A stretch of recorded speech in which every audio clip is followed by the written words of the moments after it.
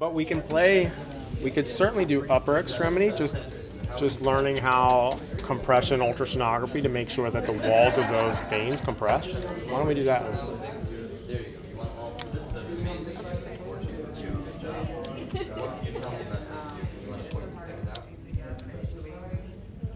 You should expect a red flow because it's going that way. That's normal.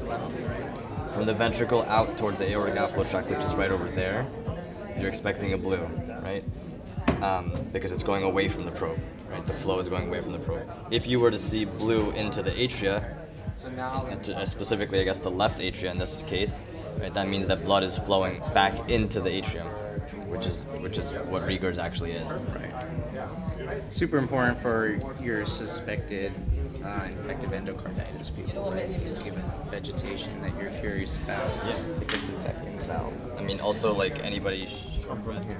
Not the subside, but all the views from the up top, parasternal long, parasternal short, they all come from that view. So if the parasternal long is not good, the parasternal short is not good either. Why is that? Because it's a window, right? And he found the window. What's the window? Window is that space that you can see the heart, the rib space that you can find the heart. So once you find that it has a good window like he has right here,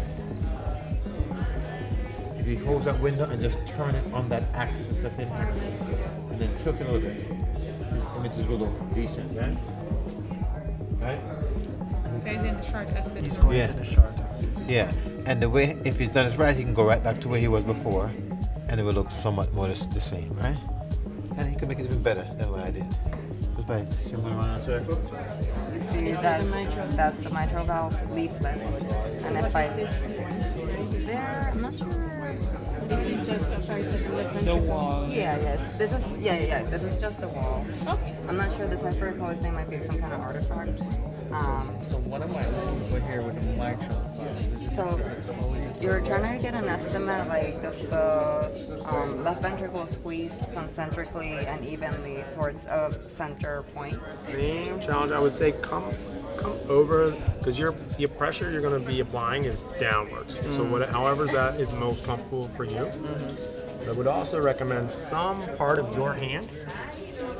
So to me, this is almost a two-hand study. So some part of your hand, which is bracing on the abdomen, such that when you find what you're looking for, you don't go slip and sliding off. Oh, okay. All right. So really like a pencil with your hand, and then the rest, and the rest of your fingers down.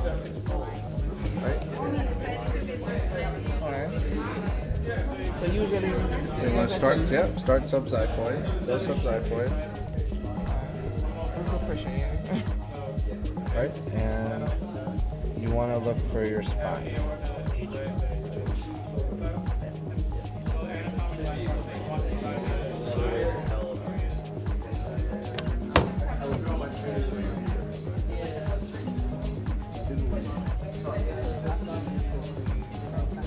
gallbladder might be tricky to find. We just had a big lunch as well. So it could be contracted, and we may see it. We may see a little bit of it. So there's different ways you can track, like you're doing lateral. One thing I would suggest when you think about the echo, you just did it. So your heart, before you even start to scan, think about practically the heart lives diagonally in the left chest. So that's kind of can guide your starting point. So how can you improve this? Second, decreasing. Correct. So just one finger. Take one finger. Depends on So the third biggest city in the country. So Houston would be that comparison to whether like weather-wise or size-wise? Weather-wise. It's even warmer. It gets hot. It can get real hot. When it does get cool, it only lasts a couple of weeks. Like right now, it's winter. It's like 7 degrees. we got this.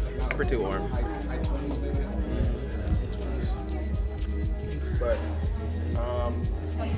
the weather is better in Texas. In my opinion. I don't like it. Some people like it. I don't know. Some people like it. But the other thing about Texas is that it's got a good medical breathing environment.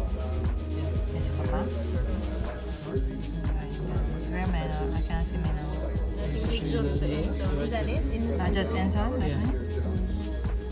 And drop it. Oh my god.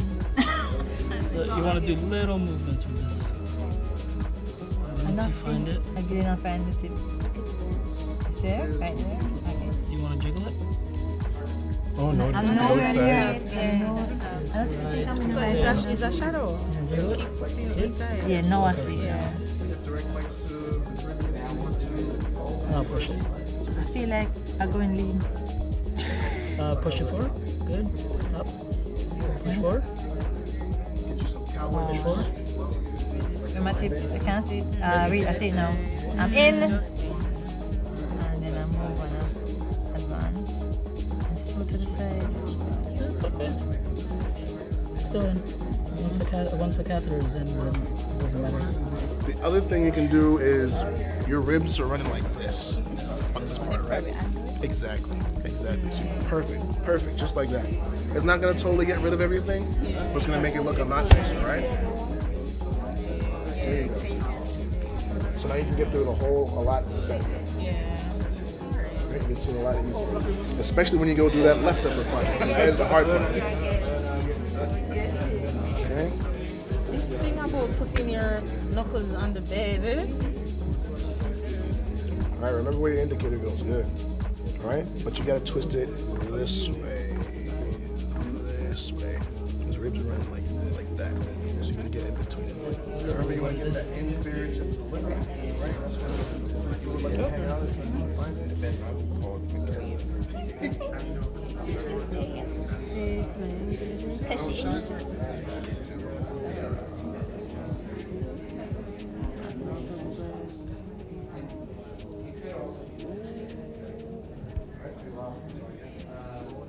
So make sure to find the tip because it might be back walling.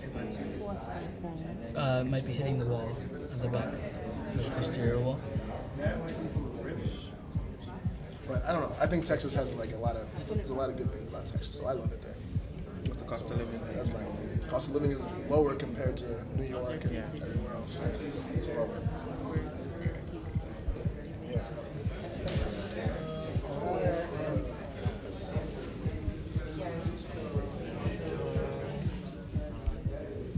Yeah. Yeah. Right? So how can you better that view?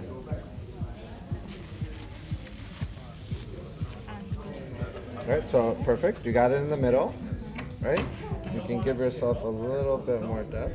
Yeah. And lower down into the pelvis. And there's your bladder. And right now you have a bowel. You can see it peristalsis.